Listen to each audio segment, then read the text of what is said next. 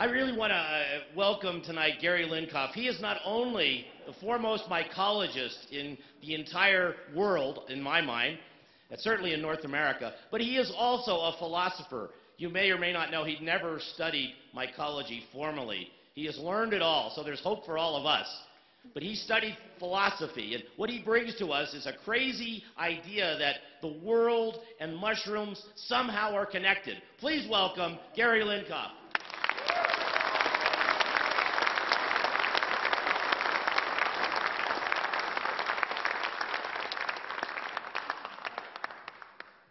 Thank you very much, and welcome to Telluride. Let's see, before I begin, is there anyone here having a birthday today? Oh, we have someone here.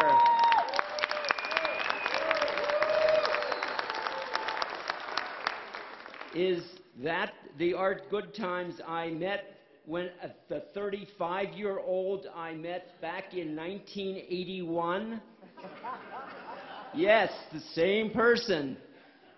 I'm asking that because I always ask who I am, and if I am the same person I was when I came then, and how many times I've changed since then, and who am I now, assuming that I'm an I. Because we've all learned that we're all we's, and that we come with all of our microfauna and microflora, and they all communicate to me, unfortunately, at inappropriate times. So those of you who were here last year, you heard me under less than optimal conditions. And I have discovered that under the influence of various things, in particular mushrooms, all my words become internalized. They don't find their way out. They go knocking around inside my body looking for a way out. And last year they couldn't find it. But they're coming out now. So we'll see how far this goes. Since I was introduced or described earlier as the Triborough Bridge of Mycology, and since I hope some of you don't understand what that is, a bridge sort of between different fields, the field of mycology as a science, the field of the magic mushroom, and the field of basic mushroom hunting, and what amateurs do.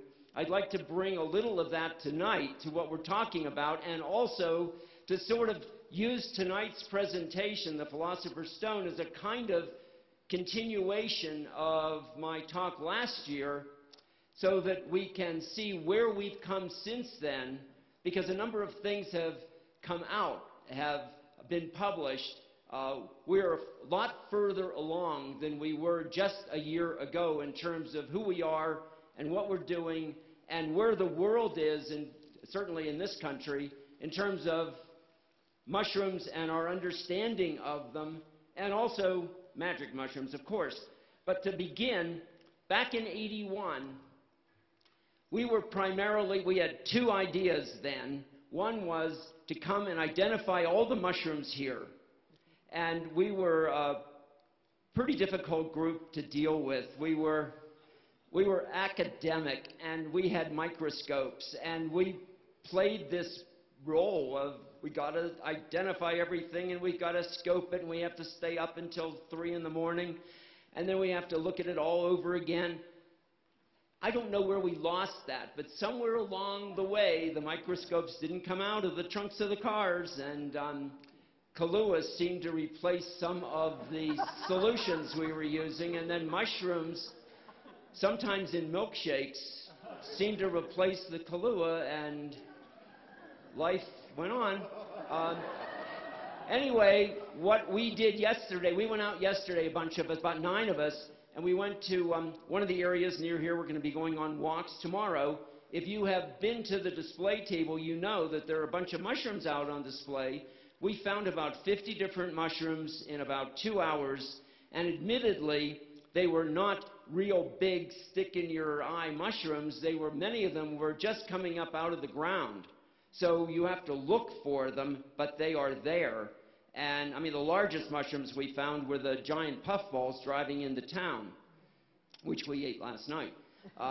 But some of the best mushrooms here, like the king bolete and like the chanterelle, and we even found a matsutake yesterday, and we found a few coral clubs, and these are all choice edible mushrooms. And then one of my favorites here, the genus Russula, is one of those mushrooms that almost nobody picks, and it's generally thought of as an inferior food, and so no one bothers eating them, and if they do, they don't usually like what they get. And one of the things you're taught in terms of identifying mushrooms, if you think you've got a Russula, you throw it against a tree, and it shatters. And then bingo, you know the genus. Well, one of the mushrooms out here happens to be easily one of the 10 best edible mushrooms in America, and it's called the shrimp Russula. Russula zarampolina. We must have found 30 or 40 of them yesterday, and they went into a pasta last night. People brought in bags full of them this morning. So it's a red Russula, but that's not the end of the story, and you'll hear about that tomorrow in terms of identification. But it is a Russula that has a very distinct fishy odor that tastes really good when you cook it, and it's probably the only safe seafood tasting dish you should have in the mountains.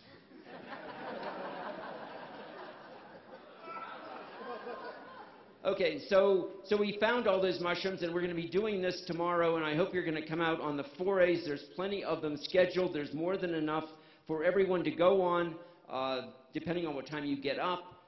There's no one foray that's going to be the best. There's no one foray leader who's the best. It's just the luck of the draw, whatever you happen to find.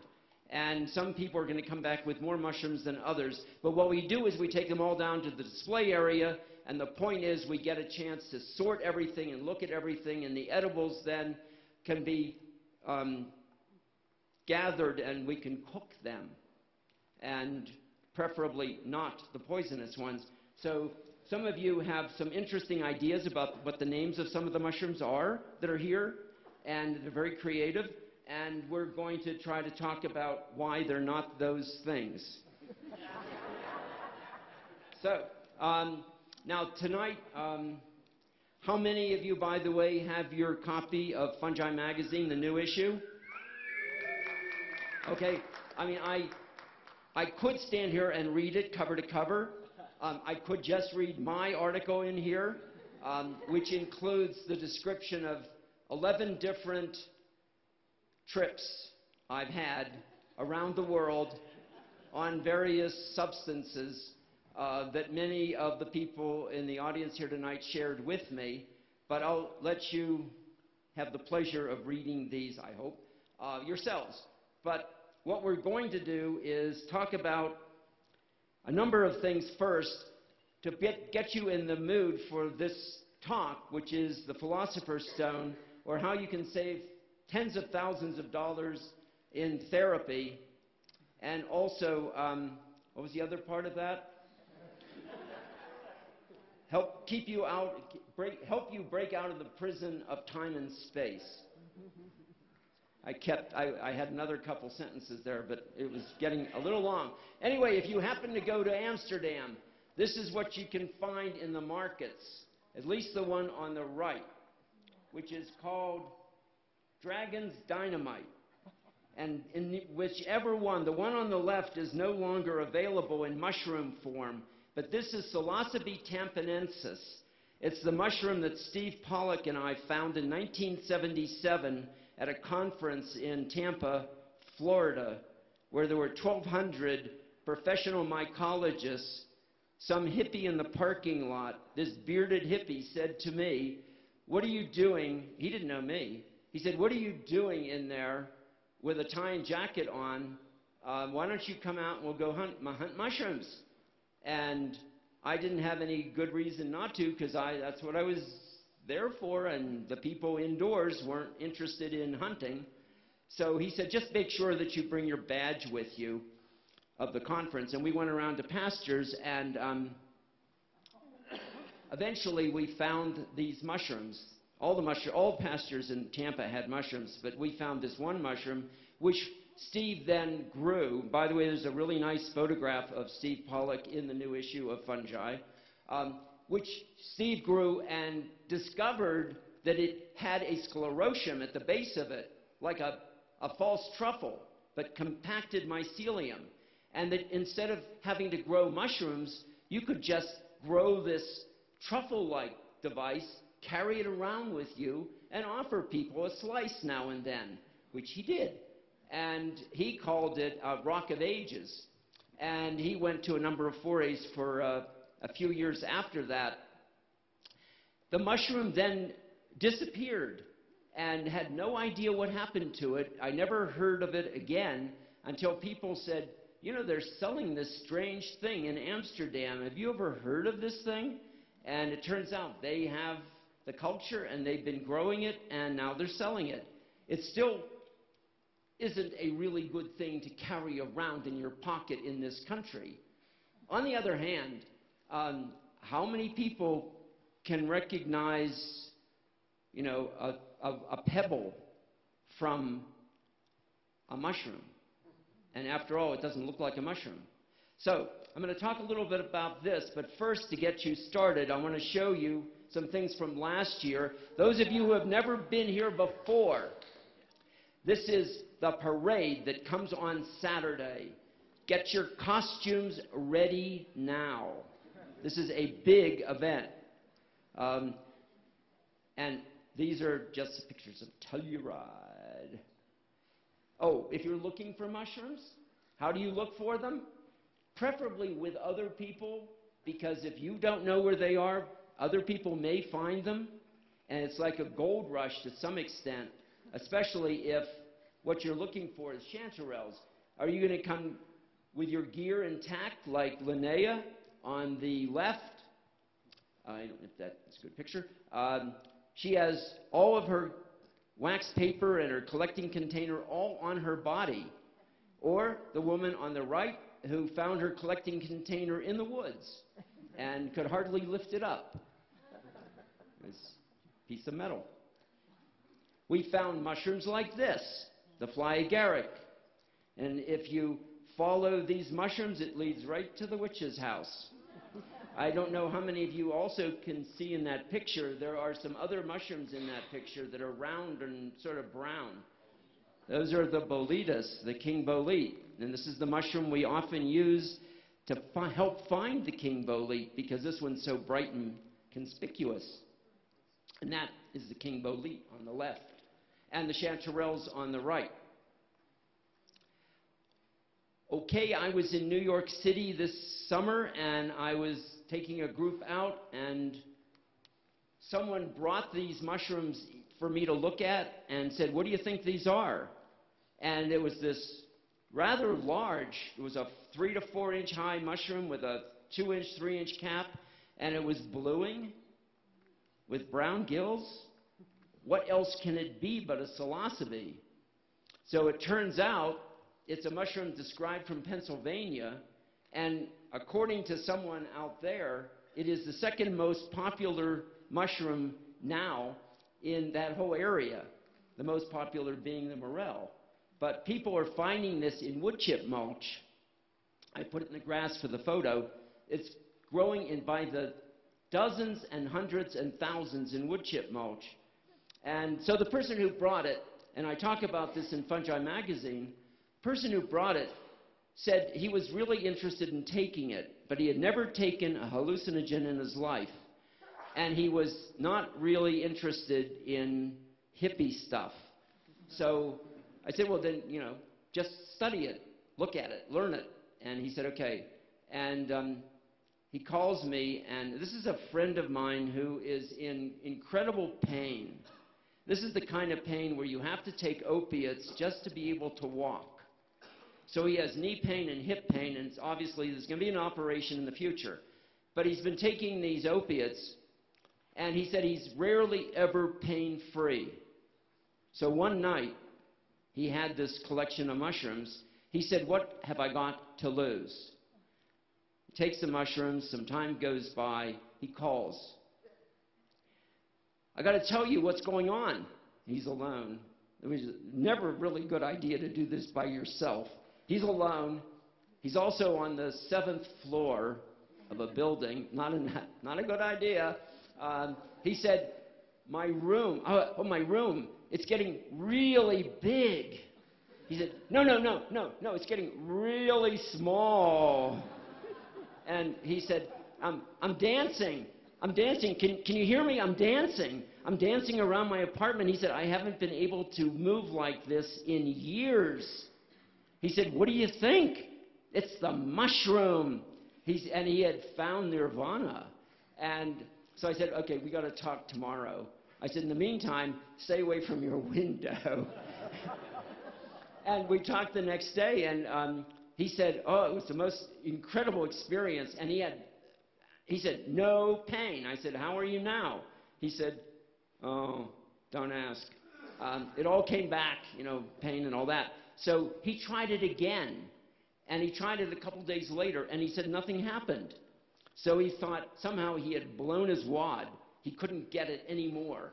So since I didn't know he had hundreds of these, I thought he only had the collection that he showed me. He tried it again after a week or so. And nothing much was happening, so he tried some more. Same thing. He had this giddy experience, no pain, and this ability to feel really like light on his feet. And he's had this several times now, knowing that he can bring this on himself and using a hallucinogen that he never believed, first of all, in the value of, and never being someone who even thought highly of people who used them. Here was someone who was now a committed user of this stash he has. So when I asked him to share his location with me, he said, Bronx, New York. I said, gee, thanks a lot. He said, well, if you look, you'll find it. Okay, so if you read the article that was in the new issue, current issue of The Watch, there's an article there by Gina Bone. She writes about someone who has cluster headaches. We talked about this last year in Telluride. Since then, a number of doctors have criticized the use of mushrooms without double-blind studies to be sure that it's actually doing anything. Well, read the article, because Gina discusses someone who is a sufferer of cluster headaches. And if you don't know what this is, you can go to clusterheadaches.com, read all about it. If you don't have them, good for you, but you probably know someone who does. Anyway, it totally immobilizes you. And so this person said that under the influence of a small amount of this mushroom, he is able to intercept the onset of the cluster headache. Now, this is purely anecdotal, but it's building. That is, there are so many stories coming out now. And I think part of it is because partially the Johns Hopkins study is allowing people to talk more openly now than they ever could before. And we're getting to the point where we're going to be getting a measurable effect just from the openness of the discussion. So that if Johns Hopkins study does nothing else, it has opened us up to be able to talk as a society about what things are actually helping us and how they're helping us, instead of the old sort of discrediting something because there's no study to prove that it does good. So this is something, a really big thing that's just come out in the past 5 years. So I was at a conference last week. When I go to mushroom forays back east, one mushroom foray is like being in the middle of the Eisenhower administration. It's hard to even talk about it. Yes, there's Elvis out there, but boy, you can't even hear him. These people are just so focused on the little narrow way they can view the world that it's really hard to open them up. And for example, the National Mushroom Society doesn't really encourage talks on magic mushrooms. They are sort of, if you don't mention them, somehow they'll stay clear of them, and no one will suggest that they somehow are involved in any way. And so they're sort of the 800-pound magic mushroom in the room. But here we were last week, and we were in the Adirondacks for the Northeast Mycological Federation foray, and this is what I was seeing. These people are not looking for contact lenses. First, it was just a couple, and they were young, in their early 20s. And then it was a few more people, and then a few more people. And then I gave a talk there on magic mushrooms because they said there was a stirring in the crowd that they wanted to hear about these things, and they trusted me. After my talk, I'd say there were 150 people in the lawn looking for those mushrooms. And unfortunately, if you don't train people, they step all over them. But they were these, that's a good picture of that, these two little mushrooms that are coming up in grass now in vast numbers. And one of them is Canossebe smithii on the left. It looks like the dunce cap, except that it's a brown, mostly dark brown-capped mushroom, and the stem bruises blue. 300 were found at this conference last week, and 6 were put on the display table.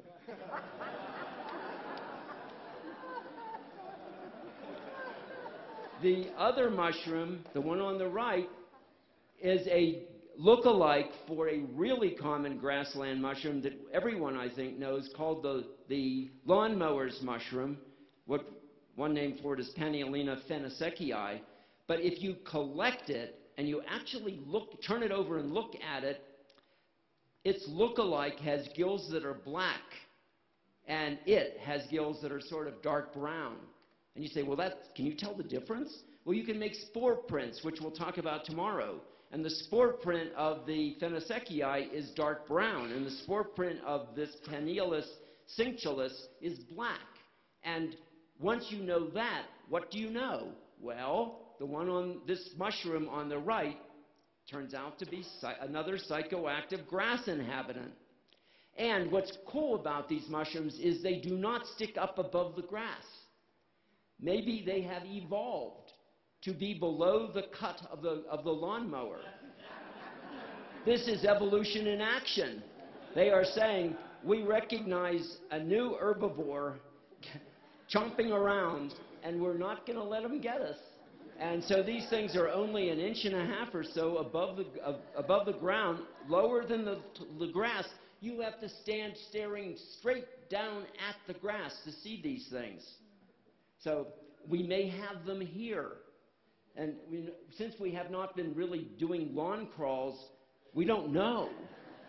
But should we get that heavy rain that's been promised, Saturday afternoon could be a lawn crawl. Certainly Sunday morning.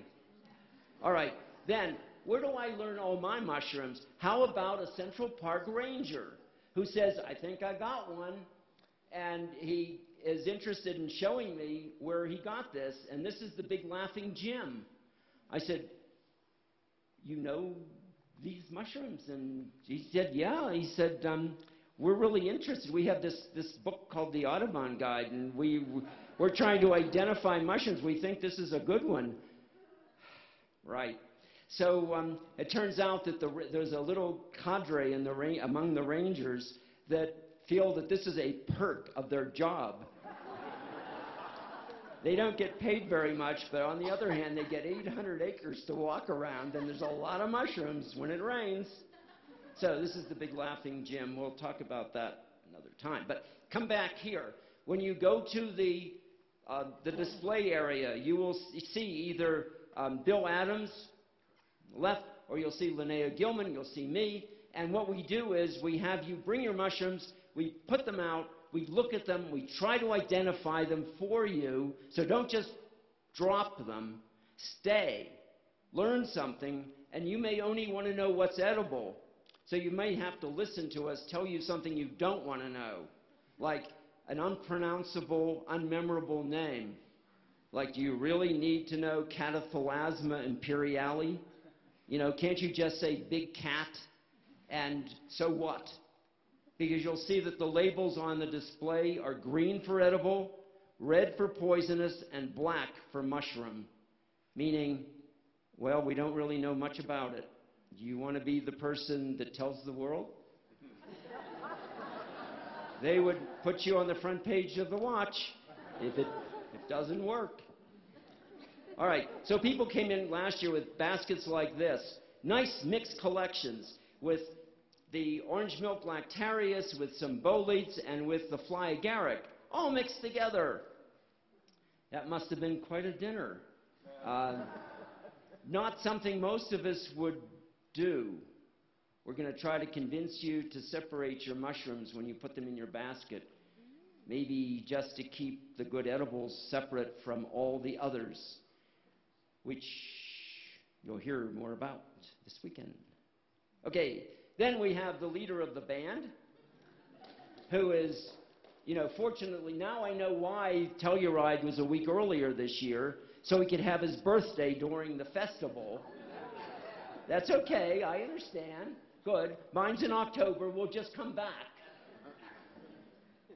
And then, of course, we have the drummers, and this is really has been an incredibly important part of this festival, listening to the drummers, because they drum for an hour or two, and then you hear it for a week or two.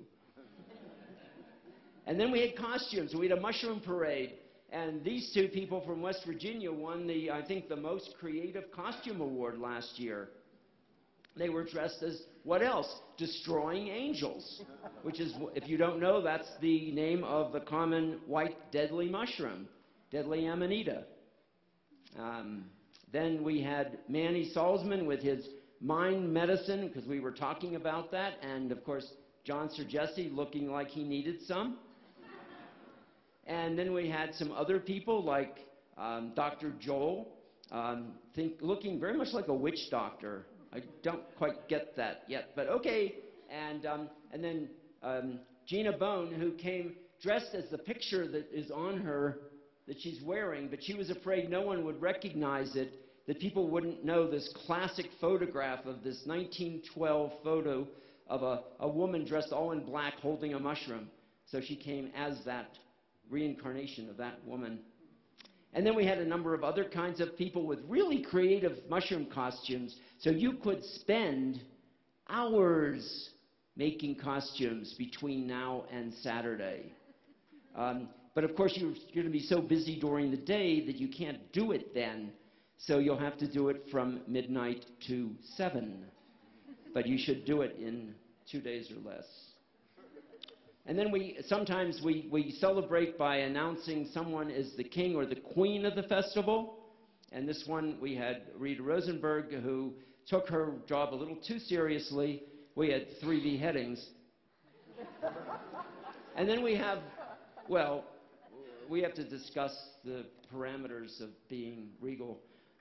So then we have a feed some years where you have no idea how many mushrooms it takes to feed a group, and how many hours it takes to find those mushrooms and to clean them.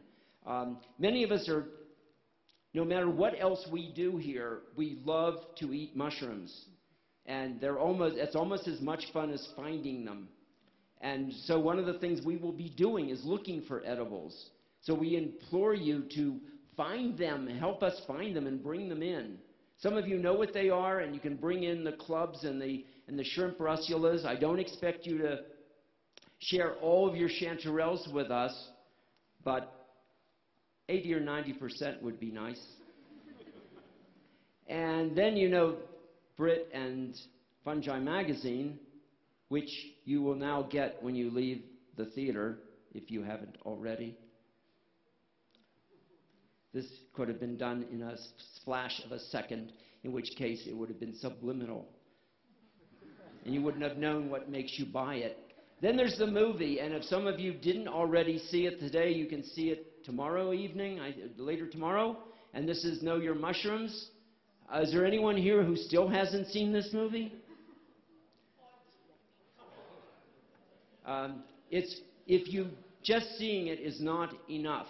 You have to own it, because every time you feel low, you have to put this movie on, and it's legal. So that should there be a raid, all you've got is a movie.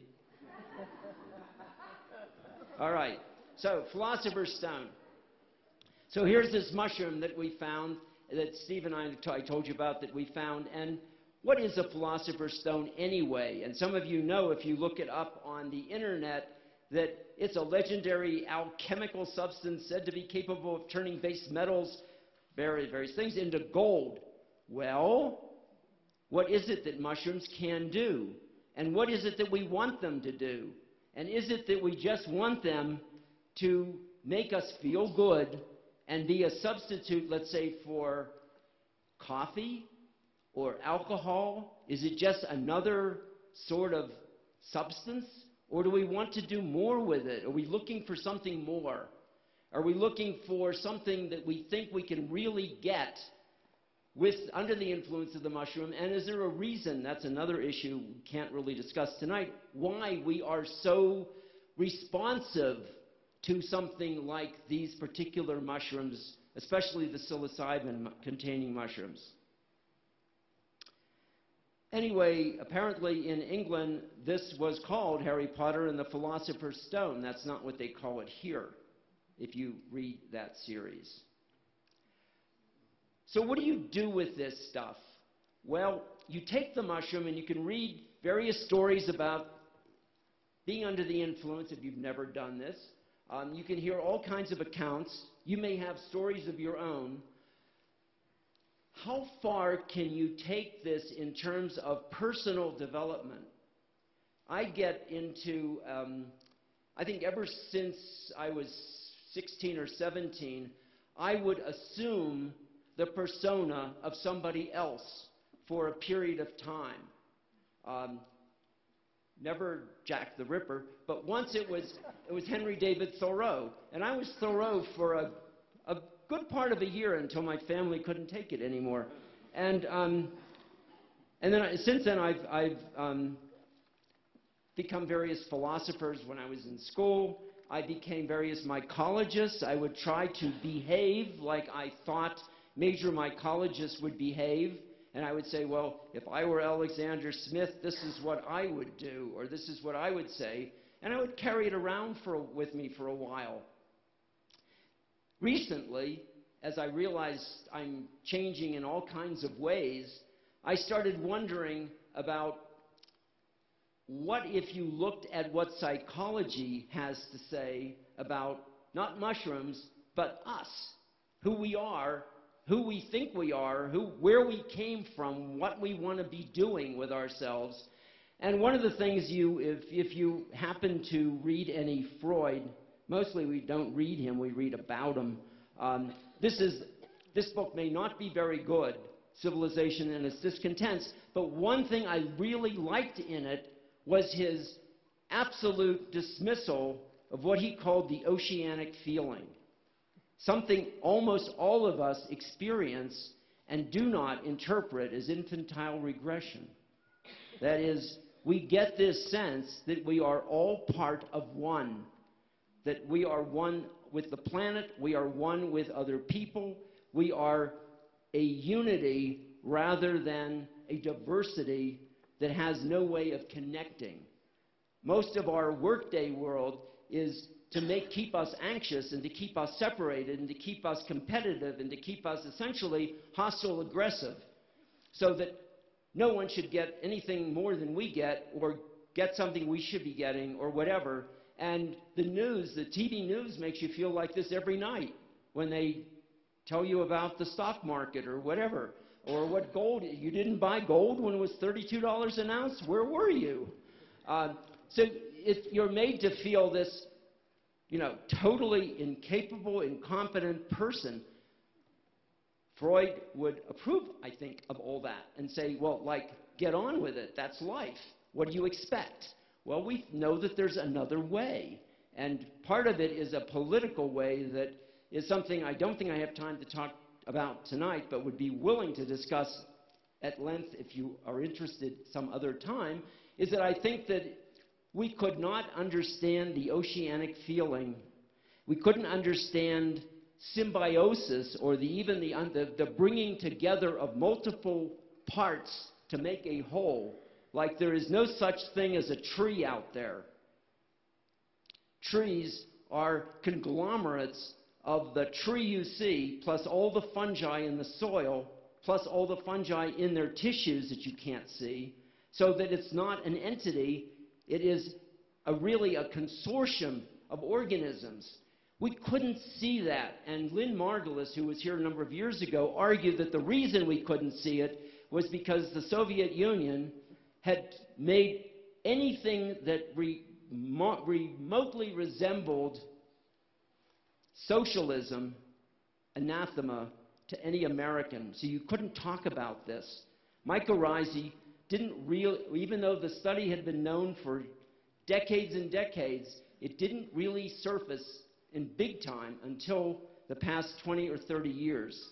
So we are in a place now we couldn't have been politically at a time when we needed to have a competitive understanding of life as opposed to a synergistic, a kind of a symbiotic approach to life. So one of the things I wanted to know was, was Freud alone in this? Weren't there other people who believed that you could have this oceanic feeling? Was it all, was it Freud and no one else? Well, there were other people. So I became a Ronchian for a while. And I found that I don't get very far with my friends when I ask them to discuss their birth trauma with me. Because it's sort of like, you can't do it over breakfast, and you don't do it over drinks, because they can become really touchy about these things, like they don't even know what I'm talking about. And I said, well, you don't realize that all your current unhappiness comes because you were thrust out as an infant? And they're just like, what? I said, you mean you weren't? How did you get out here? I mean, the stork? I mean, many of us have that. But that's, so I'm reading that now, and I keep rereading it, and I keep thinking, I even wondered, because our son is a C-section, and I thought maybe he escaped it, and he didn't have the trauma. But the trauma is not going through the birth canal. It's just coming out. And it's like, oh my God, there's no way out of it. We're all in the same boat. So I thought, okay, this is it. This is birth trauma. If I can get that down, I'll really understand why I am the way I am. I'm a Ronchian. Well, there's more to it. Sandro Ferenczi is another psychologist back in the day, and he had a real strong belief in what it was like, or what it would be like if you were back in the sea that we came from, the amniotic fluid. Okay, there's very little, it'd be very hard to have a conversation with David Rose if you are in the amnion. It's pre-verbal. It's not even something you can even verbalize. And then you find out that there is the Jungians, and many of you here are probably Jungians, or believe you are. And there are these archetypes. Where did they come from? Because were we born with them? Were they in us before we were born? And these are questions that you can only answer on 5 milligrams. So last year we talked about, and some of this is in the new Fungi magazine, the 1957 issue of Life magazine, where Gordon Wasson talked about going to Mexico and finding Maria Sabina and having the experience, which then led to decades of use and abuse of that part of Oaxaca, and also a lot of people who then either went down there and to take the mushroom, or since then. And if some of you were here last year and you hadn't been to this conference, in April of 2010, there was a MAPS conference in San Jose. And I believe all of the programs on that conference are now on YouTube. So there's hours if you have the time and the interest, hours of YouTube lectures that you can hear right now that are available, including a number by someone by Andy Weil, by a number of major speakers and researchers in the field. And then this is the magazine that came out after Telluride last year. It's the Scientific American of December 2010. And the article in there, which is I find astounding, it says on the cover of it, psychedelic cures. Whoa. Psychedelic cures? And then you look in the magazine and you find out there's an actual article here about how you can cut through a lot of this therapy. You don't have to go to a Freudian or a Ronchian or a Forensian or Jungian. You can just maybe work with a therapist who uses psilocybin. And this is what they're doing now. And some of it is very promising. Maybe not for where you are in life at this moment. But, for example, if you are in an end-of-life moment, this might be the way to go. I'm putting my name down just in case, that should happen. I want them to know I'm there. People who are going through a whole variety of dysfunctional behaviors are being treated now very carefully with measured amounts of psilocybin to find out if it does good. This is important because if we don't get this out there, then the only thing the media has is this other image of psilocybin, which is usually kids getting stoned and somehow being seen, and the whole thing ends up in the press. And we want to put a positive sense of this out there. And one way of doing that is trying to bring the establishment into it in a way that benefits us collectively. If you are into science fiction, you know that last year's science fiction is this year's science.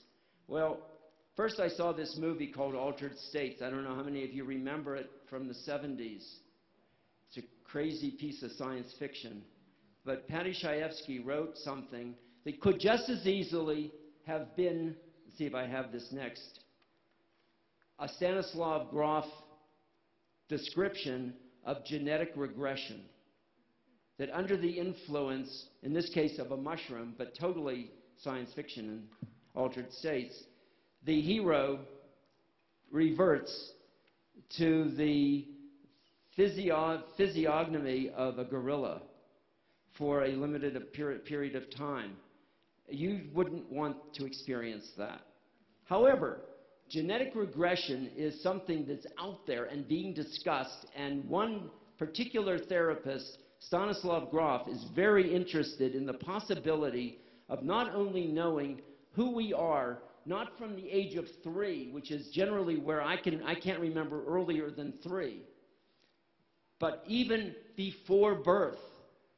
Not the trauma, not even that nice feeling of being in that nice warm amniotic fluid, but before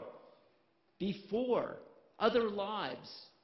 This gets difficult to discuss sober. So I suspect this is something we have to postpone until later. But any of you who are interested in knowing about your former lives, if there may have been many, if you would like to know what it would be like to have been, maybe you have been, another species, and you would like to re-engage that other species, encounter it, this may be a way of doing it. I'm not suggesting it's going to work, but it's not something out of the realm of at least imagination, if not possibility. So where are we and where are they? Do you know where you are on this map, which is not labeled? Do you know what areas you can expect to find psilocybes or mushrooms that are psychoactive? When Gaston Guzman wrote his book, The Genus Psilocybe, which I think came out in the late 80s, There was lots of white space on that map. Now, if you were to put a red spot for where all the psilocybes have been found, all the active psilocybes, you'd be surprised that they are almost everywhere. We found them in southern India. We found them in North Africa. We found them in Australia and Tasmania. We even ate them and even ate the type collection. We even lost some. There's still some out there to be found. In South America, there are quite a few, especially in northern South America, and we know where they are in North America. And they're all through Europe. And these are things that are out there, and they're little brown mushrooms, and they have a worldwide distribution, and very few professional mycologists are studying them, which is another reason why this conference is so important, because it's one of the few places that we can discuss this. Paul Stamets has this wonderful book on psilocybe mushrooms of the world. If you don't have it, I think it's out on the outside. By the way, there will be a book signing after this program, and I was told I can't sign every book on the table out there, only the ones I've written. But if you ask, I will. So to finish up, this is Manny Salzman, and this is his costume for a couple of years ago. So you don't have to spend the next 2 days thinking up a costume. There will be signs you can make and walk around and hold up. You can put mushrooms on your hat. You can wear mushrooms on your ears. You can use mushrooms as castanets. There are lots of different things you can do. You just have to think what it will be when you are photographed wearing whatever it is and shown here at Telluride next year. Thank you very much.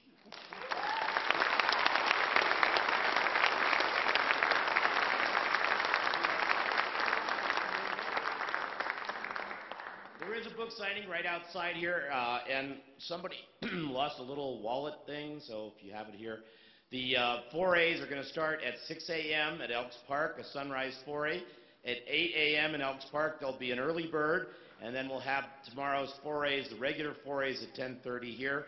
I think Katrina Blair is also going to do a wildcrafting foray. So lots of choices. Let's see you out there.